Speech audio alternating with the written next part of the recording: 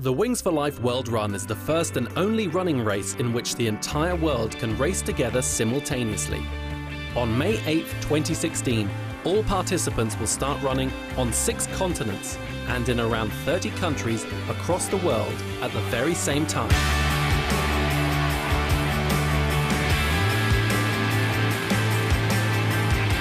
The Wings for Life World Run is an entirely new type of event with a unique concept.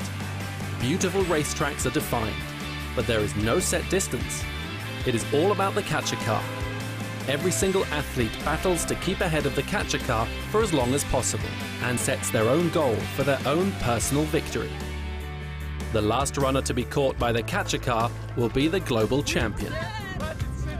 It doesn't matter how far everyone runs. Just by taking part in the Wings for Life World Run, the runners help to find a cure for spinal cord injury. 100% of all proceeds go to spinal cord research. Sign up now for the Wings for Life World Run on May 8, 2016.